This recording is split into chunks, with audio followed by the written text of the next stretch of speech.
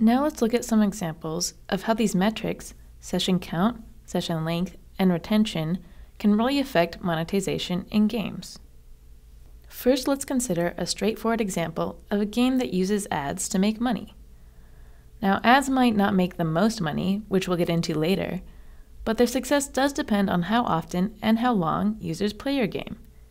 Because each time an ad is displayed in the game, it makes a small amount of money for the developer. And when there are a lot of sessions, so the session count is high, there will be a lot of opportunities to display an ad.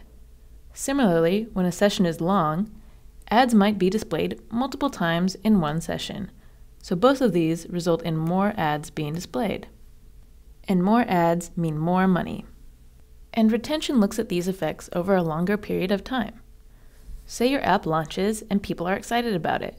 There's a lot of sessions, but then after a week or so, people start to get bored with it, and the number of players and sessions drops over time. And when the number of sessions drop, so does the amount of money the game makes. So high retention is important for monetization because your game will only make money over time if you retain a steady number of players. Retention is especially important if your game is planning on selling items in the game over time.